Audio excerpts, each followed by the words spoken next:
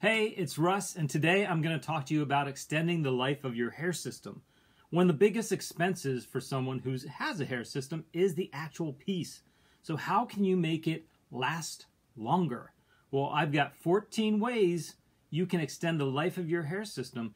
And even if you have a hair system now that you get 1 or 2 months out of, maybe you can get 2 to 3 months out of, and 3 to 4, 4 to 5, or even longer. This hair system I have right now is 5 months old, and it's in great shape. It will make it to 6 months. I'm not sure if it'll make it to 7, but it can with the proper treatments and actions. So I'm going to go over a variety of things that can help you extend the life of your hair system, which in turn can save you hundreds of dollars in a year and thousands of dollars over the course of several years. So it makes a big difference how you treat your hair. So let's get started. First, we're going to deal with washing your hair. You want to wash your hair once or twice a week. Yep, I'm saying that. Once or twice a week. You can rinse your hair, which is important, but washing it should be less because it's damaging the hair. And a lot of the things I'm going to mention today are about drying out the hair and how that, that wears down the hair system. 2, when you do wash your hair, you want to use a shampoo that is good for your hair. Like usually you want a gentle shampoo, one that does not have sulfates, the parabens, phosphates that damage the hair and dry it out. So you want something, I use Olaplex. It's pretty good. And you want to make sure that you, when you are washing it, that you are washing your hair in the same direction. When I had hair, I would mess my hair up to lather it up.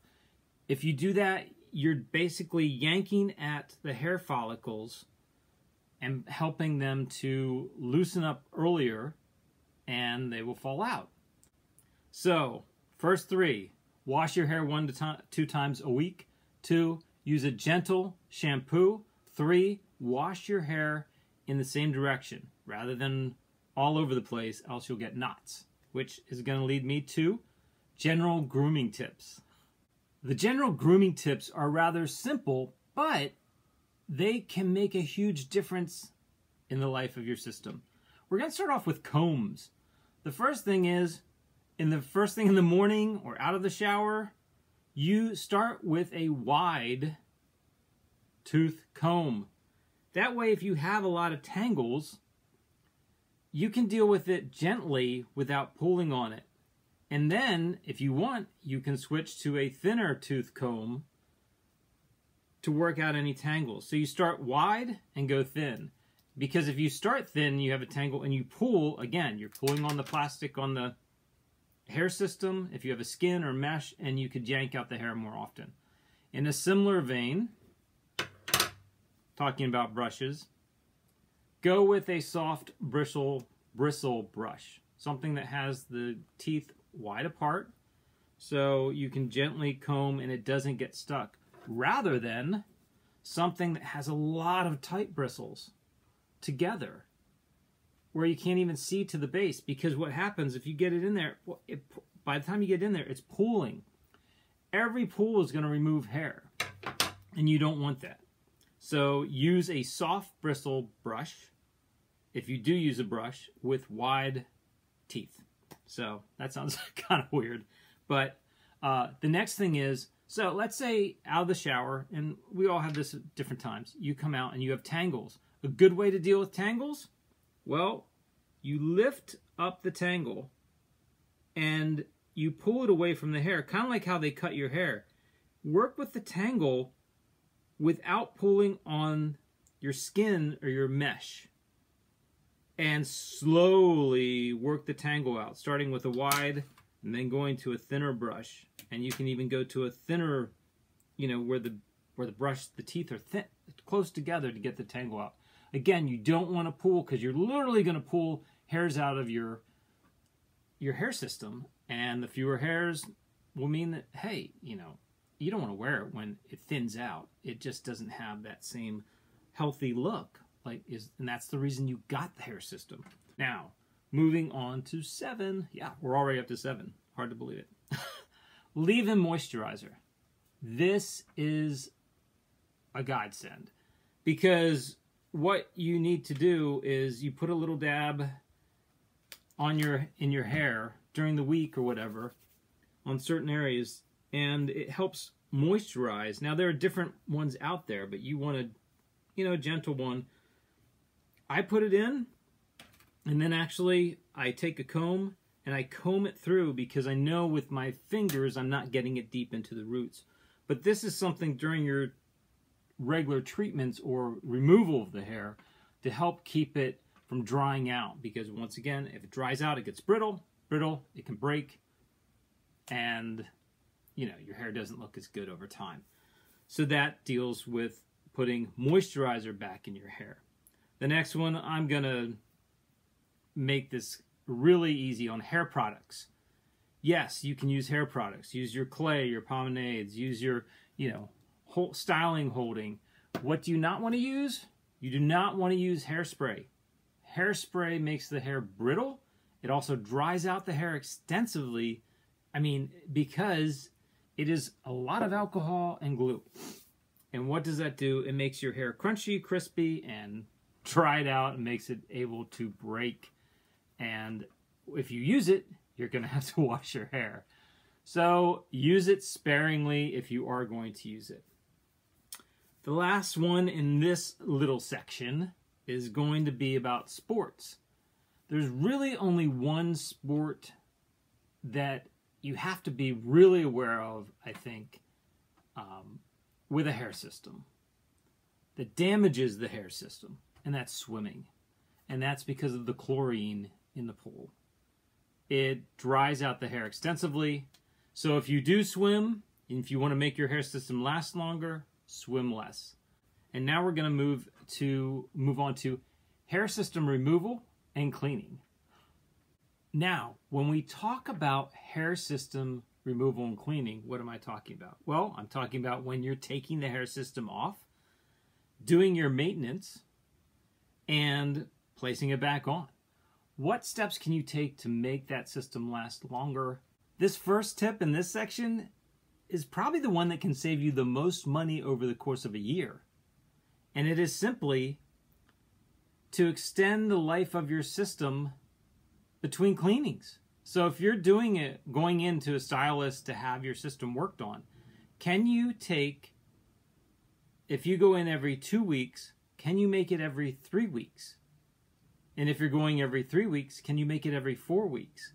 Because what happens every time that you take your system off, it's kind of like saran wrap. The mesh expands and stretches. And as it expands and stretches, it loses, its elasticity, and you get gaps in between the mesh, and those grow. So over time, your hair has a chance to loosen up and fall out.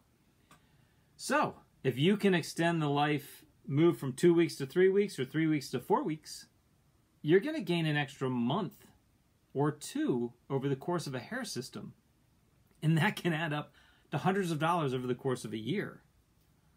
The other thing that can keep you out, which also is a concern, is can you do your own touch-ups between treatments? I've been going to the gym, and what tends to happen is I tend to get this area in front that loosens up because I'm sweating at the gym.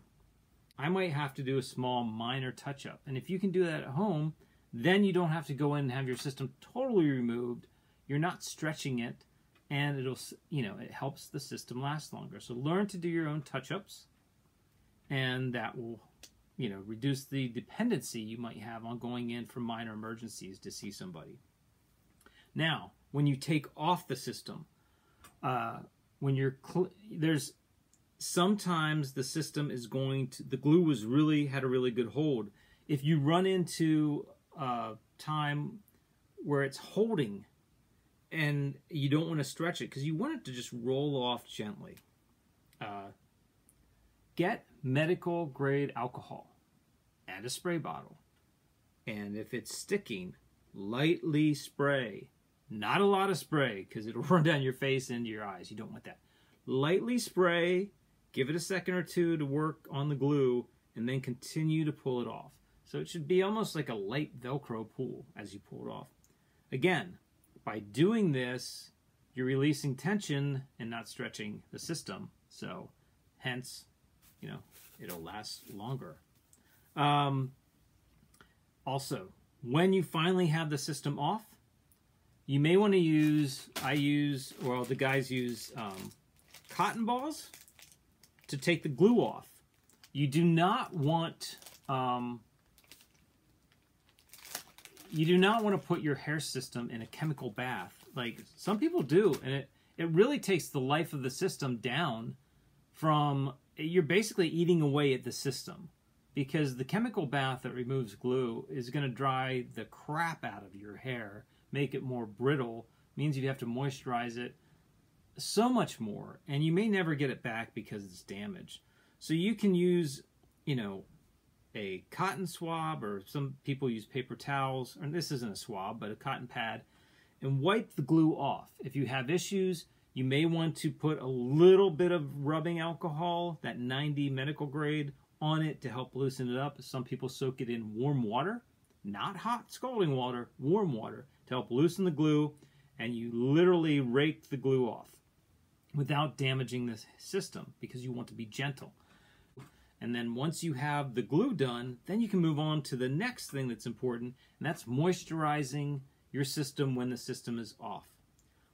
You obviously want to give it a nice wash when you have taken it off, but then you want to do a longer term moisturizing bath. In a way, you want to add your moisturizer into the system to try and bring it back to as close as its natural form as possible. I've washed it. We put on, you know, the moisturizer, we slather it on. It is like a layer or a small paste. And then turn it over, and there might just be a little bit of water at the bottom so it can sit. And this will help bring it back as much to life. And you can, I mean, right now, I just had my hair worked on yesterday. I mean, you can see it is soft and this is at 5 months. Make sure you give it a very good conditioning treatment, and then, you know, it should be good to go, and it should feel great when you put it back on. Those, it may not seem like it, but, or actually it might seem like it. These tend to run long, and I always have new ideas I talk about during these things. Those are the 14 tips that I have. But there are 2 tips, or 2 ideas that I have that can make your hair system look younger no matter what age. Once you get past like the 3 and 4 month mark, some things start to happen to your system. And depending if your stylist can help you, these 2 things may make your hair system and your hair look younger. So it doesn't extend the life, but it may make it look better while you have it longer. And the first one is dyeing your hair. Now, what tends to happen when you have, even in, you know, your hair tends to lighten in the sun over time. I don't know if you remember going out in the summer, my hair used to get this, you know, orange highlights and more towards a blondish color, and that's what happens to my hair. I get, in the hair system that I get reddish highlights, which actually I got naturally before. And it looks good, but it starts to look like it's not consistent with my other hair the further along I get. So basically in the 4th month, the guys start treating it with a dye. And, you know, they know my color, and they re-dye the hair system during my treatment. This way it looks more like me, and as that goes out, it's gradual. And they have to do it every month, but it makes it look younger and makes me look better. So I'm all for that. The next one is, if you have a mesh or a skin, sometimes what happens at the front of a hair system, and if you watch some of my videos, you can see that the hair system sometimes changes in the front. What can happen is that the front follicles start to fall out over time. And so the guys that I go to will sometimes, and you're not taking much, they will literally take 1/32 of an inch or 1 less than 1/8 of an inch off the front of the hair system. So instead of it being, especially with mesh, I found that sometimes you'd be able to see where it was fraying out, and it became kind of obvious, and then I became sensitive to it. And then I was like, I got to get another system. I've moved from mesh to skin. I've just found skin works better for me. That's all. So if you have someone who is talented and works on your hair, maybe they can trim your system along where things are frayed to make it look younger.